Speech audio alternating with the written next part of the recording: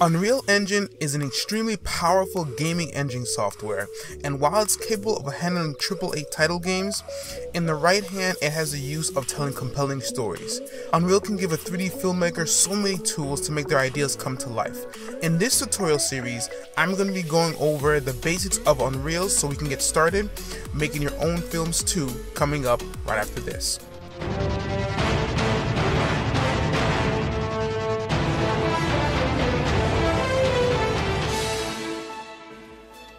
Hey guys, this is Cliff from Roundtable Studios, where we produce animation videos and show you how you can make yours too. And in this video, we're going to start with our environment setup.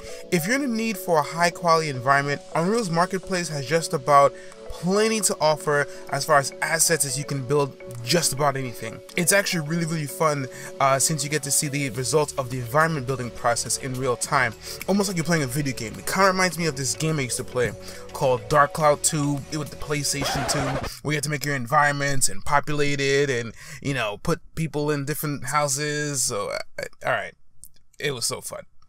Alright, back to Unreal. If you want to create your own environment, I'll link to some great tutorials in the description, but for now I'm going to use a sample map from the Polar Ice Facility environment I used for my Genji vs Gray Fox video. Once you have it, you want to create a new project and add this environment to the project file. After it finishes loading, you're going to open the file, and the environment with all of its folders should be in the content browser.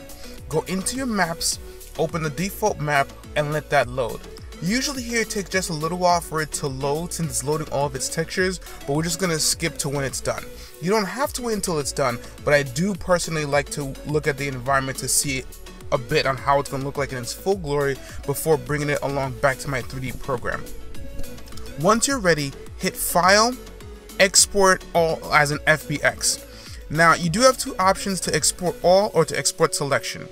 If you have a large environment, I recommend exporting selection and only selecting what pieces of the environment you really need, since they really get heavy really quickly.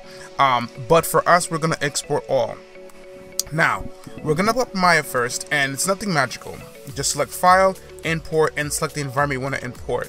Now, what I like most about this process is that when you animate a character in this environment, it will retain its position in translation back directly to the environment when you send it back to Unreal. So be sure not to move the environment once you get it uploaded. Alright, so we have Maya done here. Let's head to Blender. In Blender, same idea. File, Import, and select your environment. As long as your 3D program can handle FBX files, this process should work with just about any program. Next, we're going to look into exporting your camera animation from Maya back into Unreal. I really don't know how to use Blender, guys, but I know a lot of you guys do, so I want to help a lot of you guys out. And some of you guys in the comments have been really helpful with helping some of our other fellow Blender animators out. So if you have any questions, be sure to head to the comment section, and I'll try to pin the ones that help people the most so you can find it easier. Take care, guys, and I'll see you guys on the next one.